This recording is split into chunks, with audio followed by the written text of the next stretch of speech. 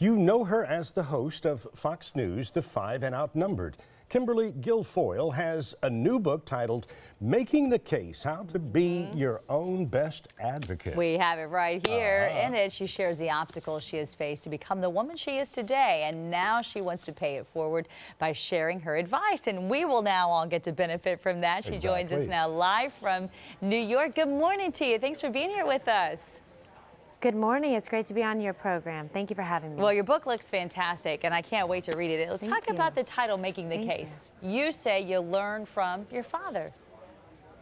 I did. You know, after my mother passed away when I was a little girl, my dad saw this child with a big broken heart, and he wanted me to be able to stand on my own 2 feet, to not have that moment define me for the rest of my life, but for me to know that I would be able to have the self-esteem, the self-confidence, the wherewithal to be able to make a big, bright future for myself. So whenever I wanted anything, he would say, Kimberly, go to your room, put your best facts, arguments together, then come present them to me. Make your case.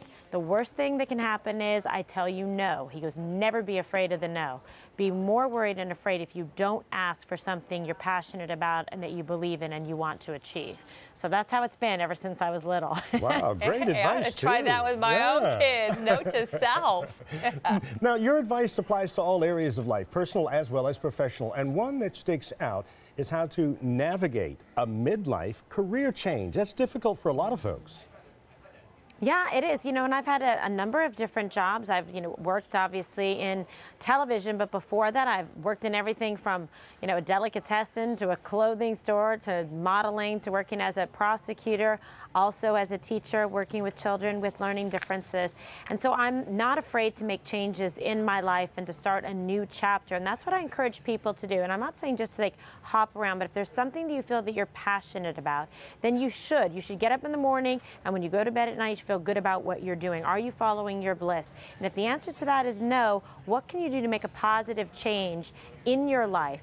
Is there something else that you're very passionate about? Because I believe if you're doing something that you really do enjoy, that there is a way to monetize it and make a career and a future out of it. So when I transitioned from working as a prosecutor into television, that was a whole new world that I didn't have experience in except for trying some high-profile cases, and I was answering questions about the cases.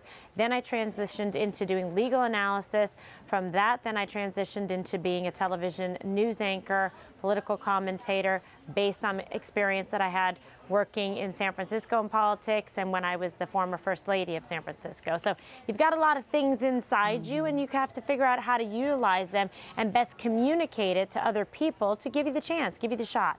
Well, I think it's great that you're talking to people about how you did it so that they can try to pull off something else, because a lot of people do make changes midlife.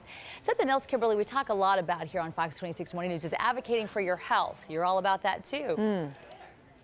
I really am. I think it's very important to make an investment in your health, not only for yourself, but your family and friends around you that love you, that want you to be around. It's better to have a kind of a whole mind-body approach, to say, am I doing things that are stimulating my body, me physically, mentally, emotionally? Are you surrounding yourself with people that are raising you up, lifting you up, versus people that are negative and taking you down? Are you getting some kind of, exercise and doing the best about to fulfill your dreams, to make yourself look good, feel good, eating healthy? It really does impact your interpersonal relationships, your professional environment as well. I mean, I see it in, my own life, and that's why when I wake up, I'm ready to go.